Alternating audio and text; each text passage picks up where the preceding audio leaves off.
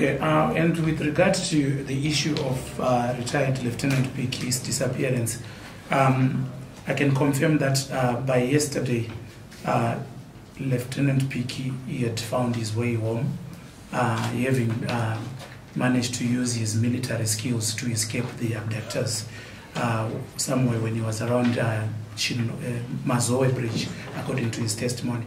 So by yesterday, he was actually in Harare, and he actually sought audience with the commission, which was not granted, because by the time he got to the venue of the commission where he's sitting at Cresta, it was during the time when I think Obet Mpofu was testifying, then followed by another witness.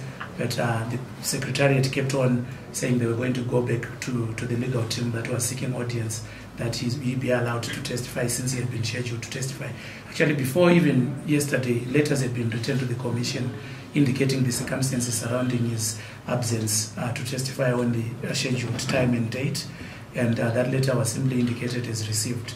So when the lawyers went back again to say, now this is the status quo and seeking audience before the Commission, that was not received positively. And whilst the negotiations were happening to seek audience, the machinery and everything, the recording pieces were just packed into their boxes. So by yesterday, just before the announcement that they had finished taking the evidence, retired Lieutenant Piki was actually also at Cresta trying to seek audience with the Commission. So, but the problem is his security still remains a priority issue, considering what he went through, because he was not released by free will. He managed to escape his abductors. Is he injured?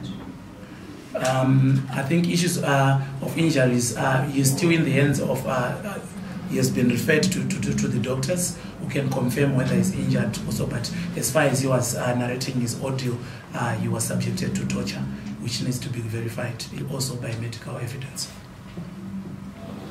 Did he confirm who was captured? Oh, that one is, yeah, he confirms that he was captured. That is confirmed. And by whom?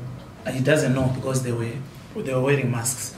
He doesn't even know his abductees, although he can confirm that he was really abducted. That's what he confirms. Maybe let me just take a round of other questions. If it's another follow-up to the answer to this, then I'll also give opportunity to others who may